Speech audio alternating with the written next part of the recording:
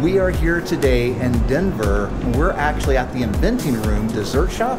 This is actually like inspired by the Willy Wonka film back in the 70s, and this is kind of like it's the future of dessert holiday series, which is really neat because we actually get to see some really amazing kind of science and dessert together. Yeah, and I've always wanted to visit Willy Wonka and the Chocolate Factory. This could be my chance. The other thing I really like about it is all the theming that goes along with it. I mean, it's just the kind of the steampunk and just the inventing science wild side to it. And then look, Gene Wilder right there, which is really cool. Awesome portrait. It is chocolate and science mixed together. This is awesome. Look at that old-timey chemistry set. This is really well themed. Look at these old-timey schoolroom seats that you can sit at. Ultramodern liquid nitrogen. And check out all these Edison bulbs over here. Look at the yummy menu too. So you got the goodies, unicorn pop rocks, lollipop, edible wallpaper, cotton candy, marshmallow slice. Huh. And no melt ice cream. Ooh, no melt ice cream. Liz Yum. Copper candy art. That's pretty cool sounding too. Oh, look at this, guys. Look at that. Look at the ball. Do you see it? Oh my goodness. Look at that. Look at that, and then it just gets sucked back up through the pipe there.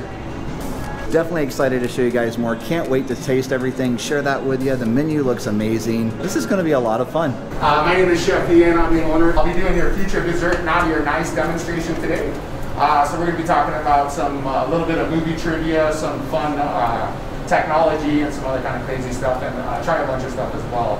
Who's seen Willy Wonka and the Chocolate Factory? So watching that a lot as a kid, I noticed in the room where Violet gets big and purple and where they make the everlasting gobstopper, they're in the Inventing Room.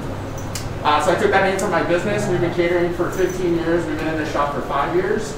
And we're opening in Saudi Arabia in a couple weeks, which is kind of crazy. Wow. It's a hell of a commute. So we're going to be talking about some fun science first. This is one of my favorite movies, Christmas Story, and one of the iconic scenes in it. So let's talk about the science behind licking a frozen pole. So as your tongue touches the flagpole, the moisture on your tongue is robbed of heat. The temperature of the moisture drops. Water freezes inside tiny pores and surface irregularities on your tongue and the pole.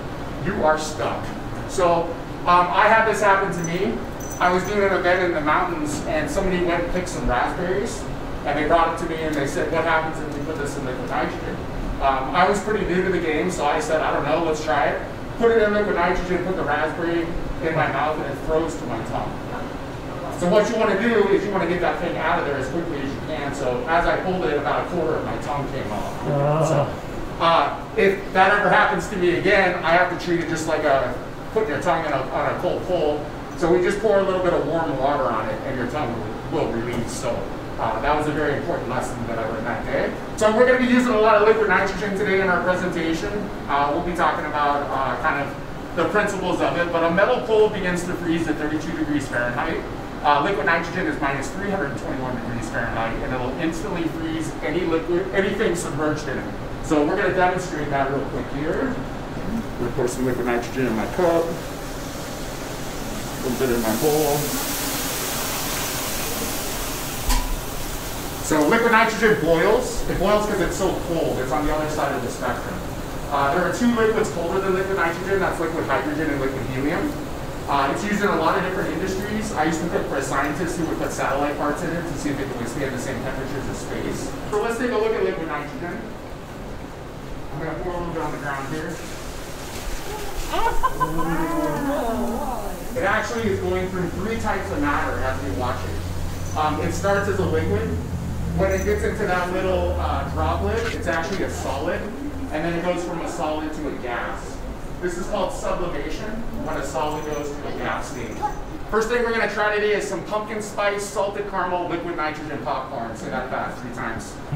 So pumpkin spice is a fad created by Starbucks in 2011, and now it is absolutely out of control. As you can see by the products we have up here. Jello, pumpkin spice hummus. We've even got Spam pumpkin spice. Somebody the other day told me we have toilet paper pumpkin spice. So we need to stop. Yeah, it's getting too much. So you know I was talking about earlier that raspberry sticking to my tongue. It's because it had a lot of water in it. So whenever we have a structure out of liquid nitrogen, it needs to have a lot of air. so popcorn has a lot of air. Another good item that we put in here are Cheetos. So Cheetos are mostly air as well. So they just trap the nitrogen gas. It's not going to get released today till it hits something warm, and that's you guys. This is pumpkin spice, salted caramel, liquid nitrogen popcorn. And in it goes, and it's so cold. Look at it. Okay, I'll do this again. Okay. That is awesome fun.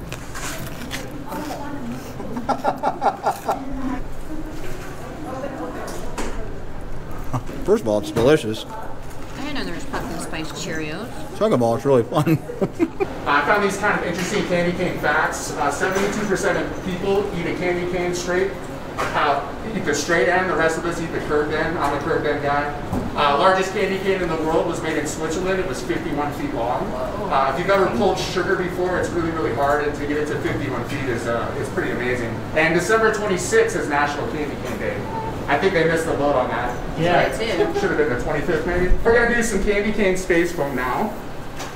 In my meringue bottle here, I've got whipped cream, agar, simple syrup, peppermint, and a little bit of food coloring.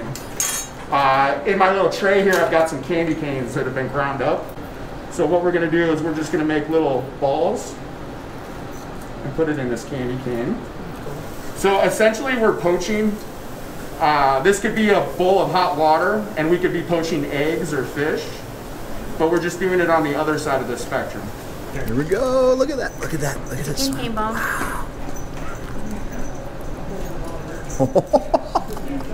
Right, get Morgan.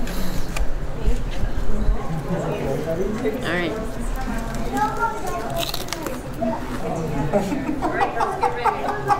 It's super cold. Super good, but super cold. It is really, really good. So, anyways, they also got a little container that they give you to put stuff into. Oh my gosh, it was so delicious. It was like the perfect right amount of candy cane, and so good. So now we're going to talk about a little bit more science in our cooking applications here. This is a piece of equipment we have. It's a freeze dryer. It's at our other kitchen. It's about the size of a refrigerator. It has 4 sheet trays that fit into it. We can put raw or cooked foods in the freeze dryer, and they're frozen between -30 and -50 degrees Fahrenheit. Once frozen, the freeze dryer creates a vacuum in the food chamber. As the food is gradually warmed, the water turns to vapor and evaporates out of the food. So again, this is sublimation when we're going from a solid to a liquid. So I can put a chicken breast in there, freeze dry it, take it out, put it in a Mylar bag, seal it up, put it on the shelf, and it's good for 25 years. Wow. Would you guys eat a 25-year-old chicken breast? No. Zombie apocalypse, maybe? I'll give it a whirl. I like to put candy in my freeze dryer. It's being Willy Wonka inspired, so I've got some different kind of candy textures. Can you guys guess what this was before it was freeze dried? It's a very famous candy. Jolly Rancher? Jolly Rancher. These are Jolly Ranchers.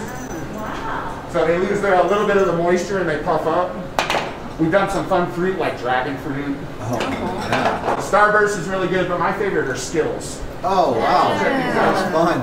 So Skittles are the second most popular chewy candy behind Starburst.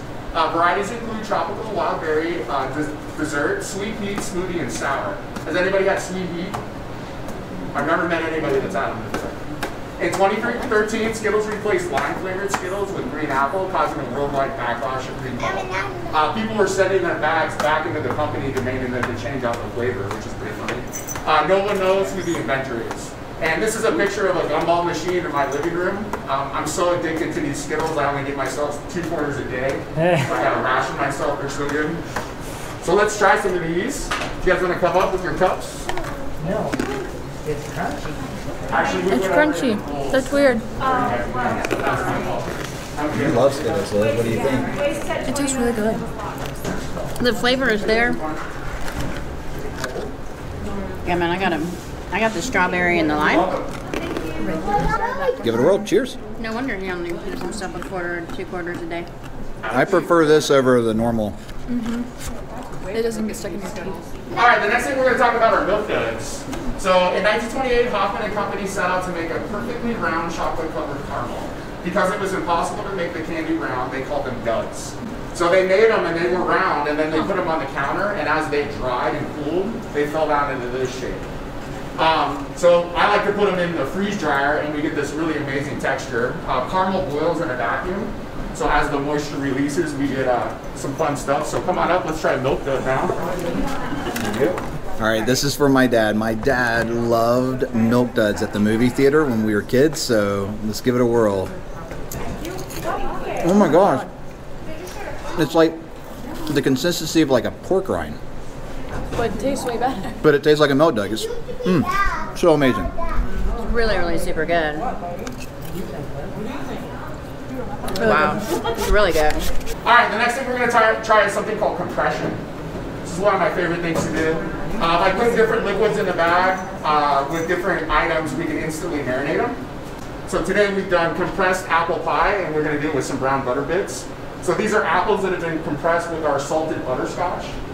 We leave these in here for 3 days, and it gets this really awesome texture. We top this with brown butter bits, which is graham cracker that's been cooked in brown butter. We have a few gluten-free people. These are gluten-free up here for you guys. So that one's gluten-free? Yeah, no graham crackers in this one. Okay. Graham cracker.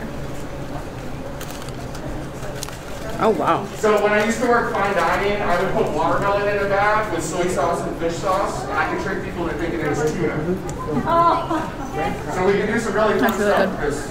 All right, the next thing we're going to talk about is presentation. So we're kind of in a strange time right now with global warming and some other crazy stuff happening. So in the future, we might not have as many products to work. Chef might not have as much produce and proteins to work with. So I still need to come up with a great presentation to come, so you guys come to my restaurant, right? To demonstrate this, I'm in a blacklight room, and in just a second, we're going to try some glow-in-the-dark cotton candy. What this is going to show you guys is I've created this experience with 3 ingredients.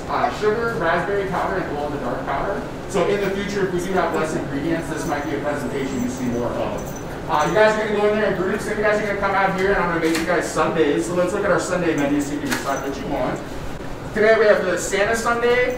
Vanilla custard rolled in gingerbread crumbs with whipped marshmallow and freeze-dried cranberries. The Ho Ho Ho Cream Puff is vanilla custard, double chocolate, honeycomb crumbs, and exploding whipped cream. And the Mexican fried ice cream, that's rolled in fried tortilla and sugar with salted butterscotch, double chocolate sauce, cinnamon whipped cream, and a rice paper skull. We make all of our own ice creams in-house here, so I'm going to go ahead and make our ice cream for you guys.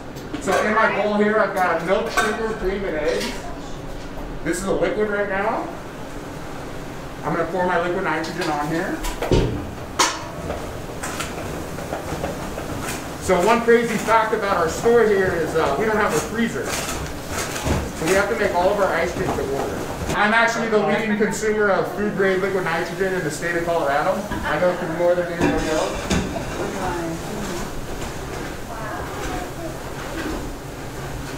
How fun was that? That was so cool that they did all of that right in front of us. We are in the glow-in-the-dark room, guys. Look at this. Crazy raspberry glow-in-the-dark cotton candy.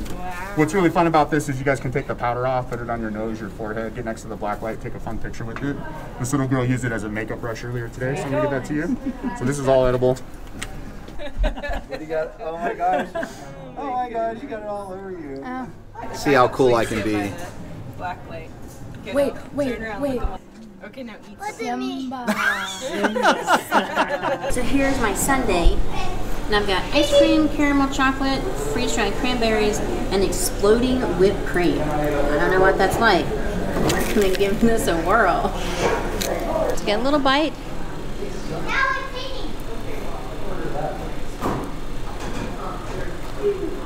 Whipped cream didn't explode. It's all really good though. And this is the Ho Ho Cream Puff with chocolate, yum, and ice cream made from liquid nitrogen.